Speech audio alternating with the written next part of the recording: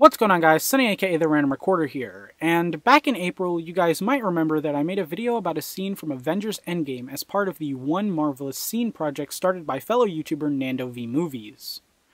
Well, everyone, to celebrate the 20th anniversary of the X-Men film franchise, he started yet another initiative known as the One X-Cellent Scene movement. You see, it's a pun on X-Men, because it's excellent. Anyway, in this video we're going to be talking about our excellent scene, the opening of Logan. In my opinion, Logan is easily one of the most underrated comic book movies to have been released in the last decade, and as the culmination to Wolverine's character on screen, it was a perfect send-off to Hugh Jackman's portrayal of the character. One of the best parts about the movie was its tone, which was notably darker and more serious than the popular superhero movies at the time, most notably the Marvel Cinematic Universe movies. And as much of a hot take as this might be, I honestly think the MCU could learn a thing or two from Logan. In this video, my goal is to dissect Logan's opening to illustrate how the writers created its distinct tone, and to compare it to Avengers Endgame in an attempt to explain how I feel the film could benefit from some of the things Logan does.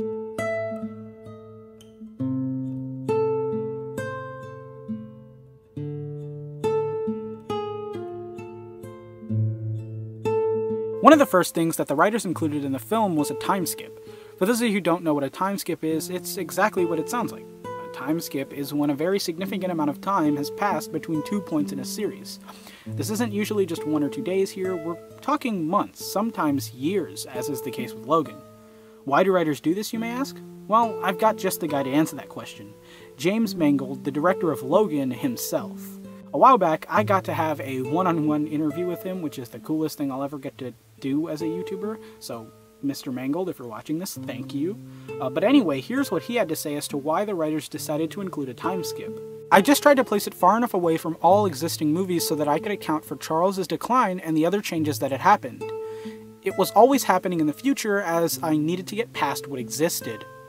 So in a nutshell, the advantage to having this time skip is that it gives the movie the ability to give you the information at its own pace, which serves to make each bit of information more engaging. See, previous X-Men movies, particularly 2013's The Wolverine, have already delved a bit into what Logan's powers look like when they're just starting to fail. Fans who have been paying attention to the movies pretty much already know what it looks like. So instead of showing you Logan's powers partially failing and getting worse over time, it simply skips that to get to a point where Logan's powers are next to gone.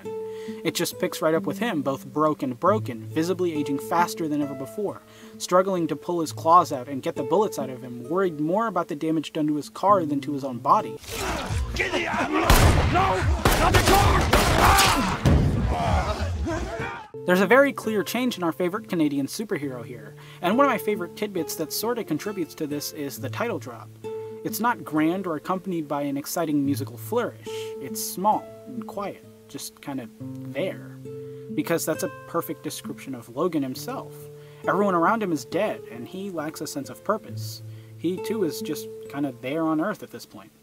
As Mangold puts it, he's embittered, self-hating, haunted, and wishing for a death to escape.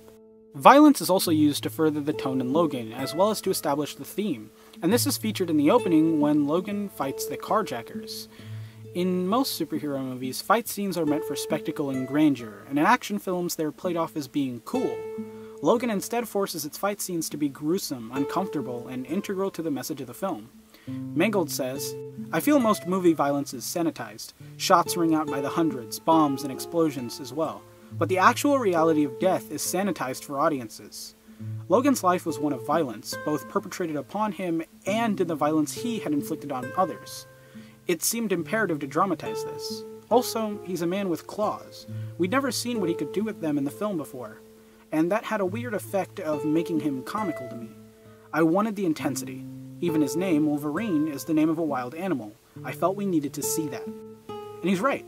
In his fight with the carjackers, Logan is more savage than we've seen him in other movies. He's cutting limbs off, and he's going right for their heads with his claws, as the handheld camera serves to intensify his rage being unleashed later on in the fight.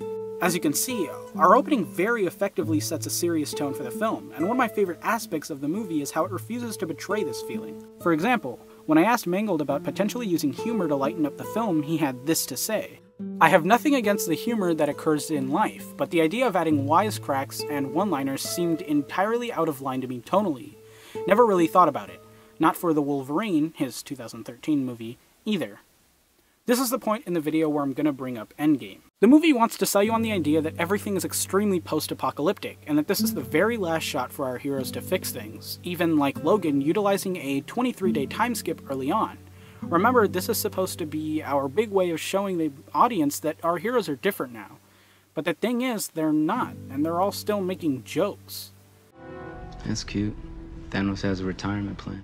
Don't get me wrong, the jokes themselves are funny and all, but that's exactly the problem. They feel really out of place here, and it takes you out of the movie, especially on rewatches. Mangold didn't do this, and his unique approach to the superhero movie genre is what elevates Logan to another level, and that starts with this opening scene. It's a very distinct and a both literally and figuratively dark opening, putting forth a clear tone for the rest of the movie and setting up our protagonist before he goes on his final journey. And that's why this is one excellent scene.